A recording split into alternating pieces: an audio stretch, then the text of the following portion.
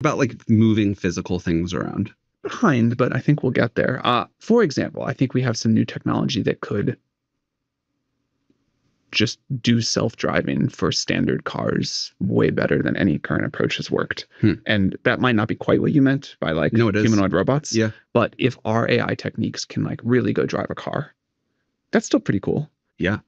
Humanoid robots are the dream, obviously. I really care about that. I think we will get there eventually. It's been like a hard mechanical engineering challenge. That's more the issue?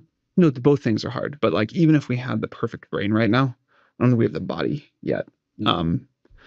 We actually very early on in OpenAI, we used to work on this robotic hand, and it was hard for all the wrong reasons. Like the thing just broke all the time. The simulator was like a little bit off. Wow. But you know, we'll get there. Yeah. I think 5 to 10 years we'll have great humanoid robots. Yeah. Like amazing. And they'll just like walk down the street, be doing stuff. Yeah. I mean, you would think that's where a huge amount of step change unlocks, right?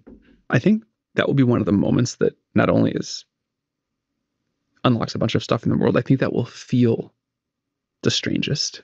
We get used to a lot of things. We get used to like ChatGPT doing these things that would have sounded like a miracle 5 years ago. But if you walk down the street and it's like half robots, are you going to get used to that one right away? I don't know. Probably you do, but it feels like a big difference. That's the one that'll feel like there's like a new species taking over us.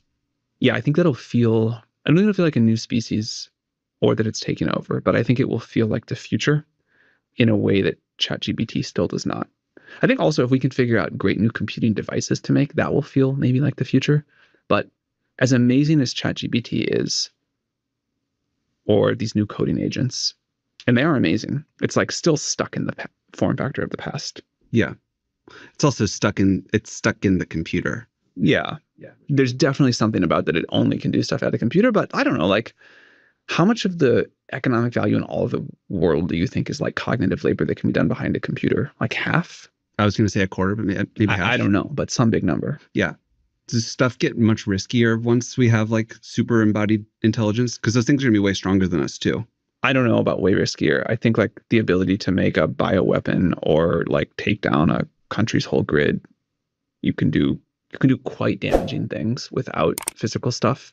It gets riskier in like sillier ways. Like I would be afraid to have a humanoid robot walking around my house that might fall on my baby unless I like really, really trusted it. Yeah.